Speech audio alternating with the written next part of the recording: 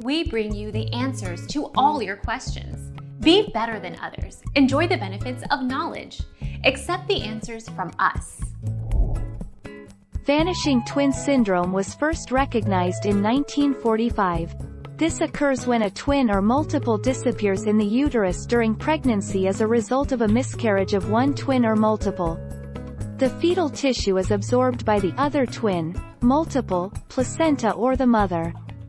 This gives the appearance of a vanishing twin. Our mission is to provide accurate answers. We think without knowledge, it is impossible to live a balanced life. Be competent, be skillful. Thank you for watching. Don't forget to subscribe and hit the bell notification.